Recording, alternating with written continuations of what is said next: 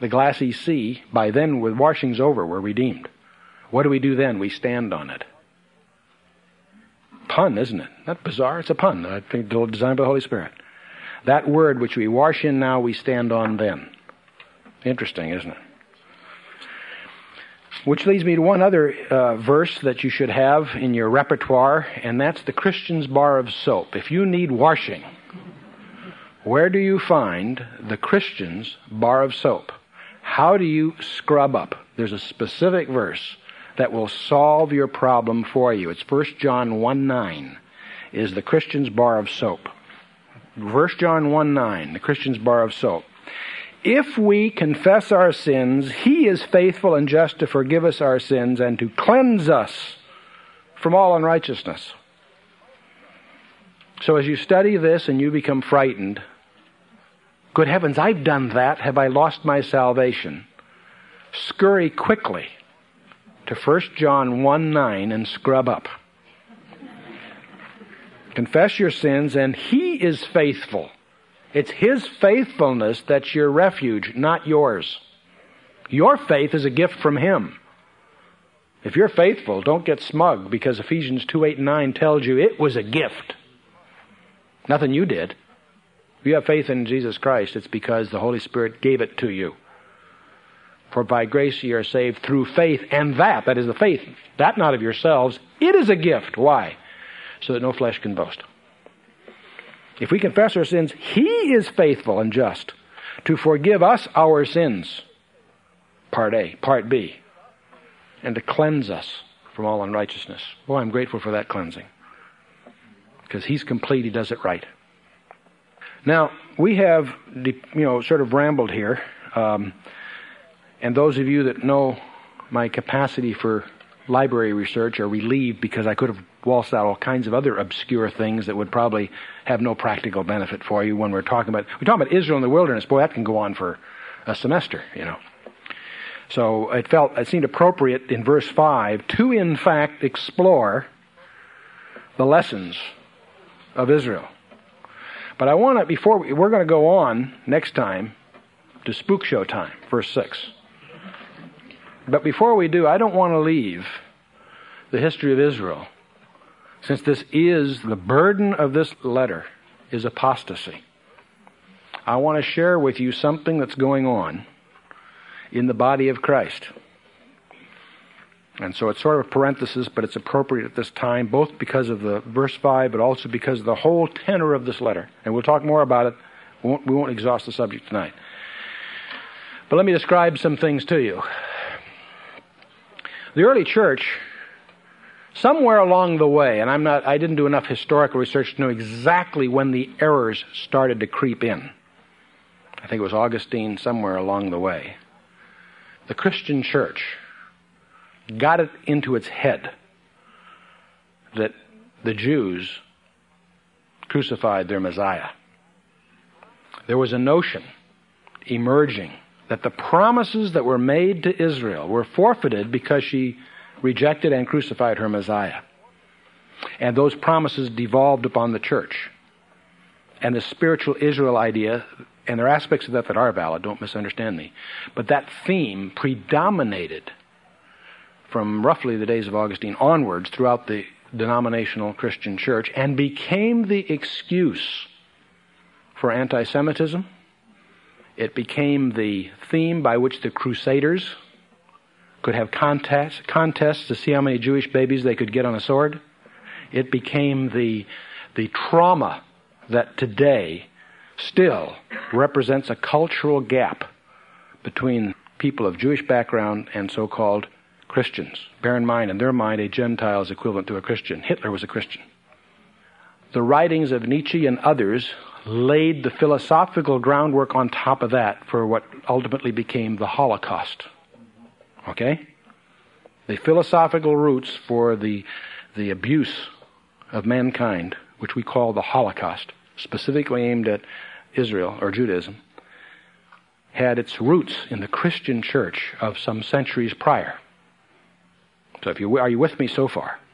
You and I in this body, in fact, my wife and I were just saying, some of the songs we sang tonight, we sang for the first time here at Calvary Chapel 18 years ago.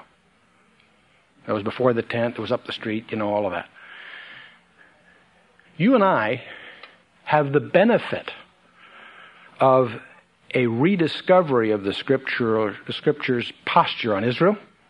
We recognize that the promises that God made to Israel, some of them, the important ones, were unconditional.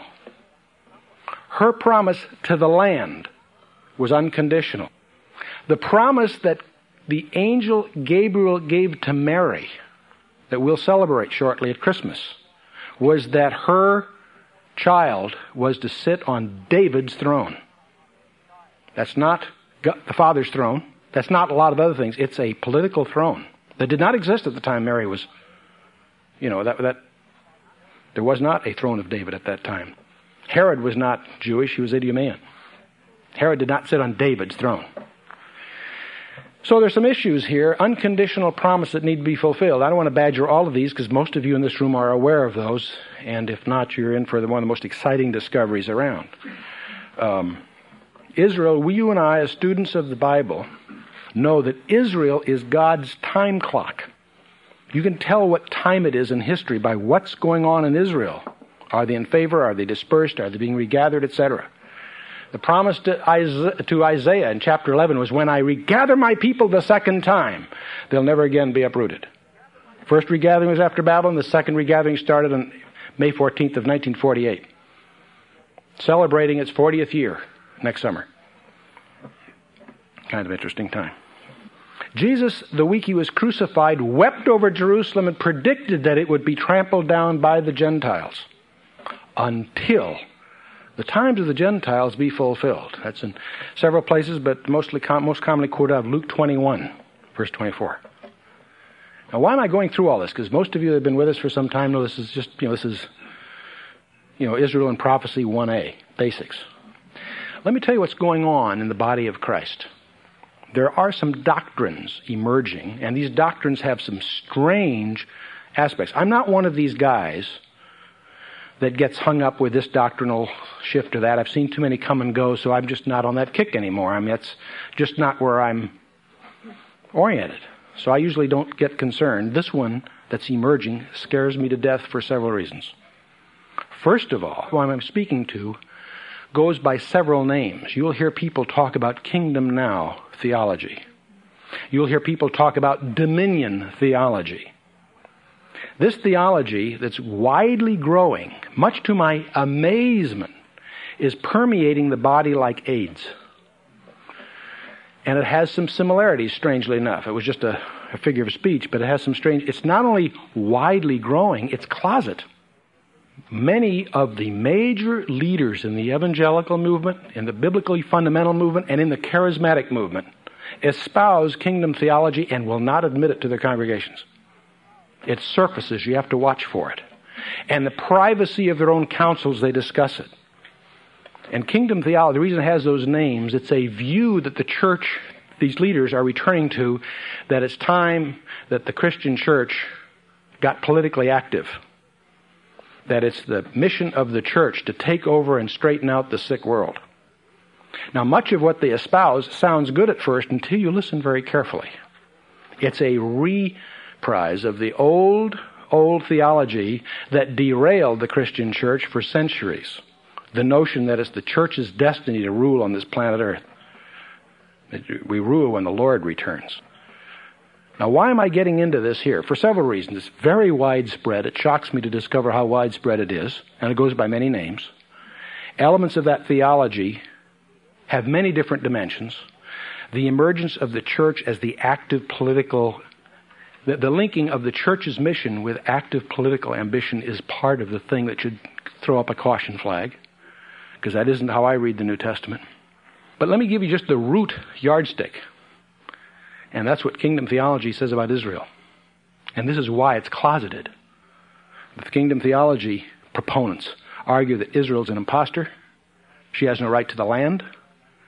And what kingdom theology and the dominion theology is laying is the roots for an anti-Semitic movement within the Christian church. And I find that frightening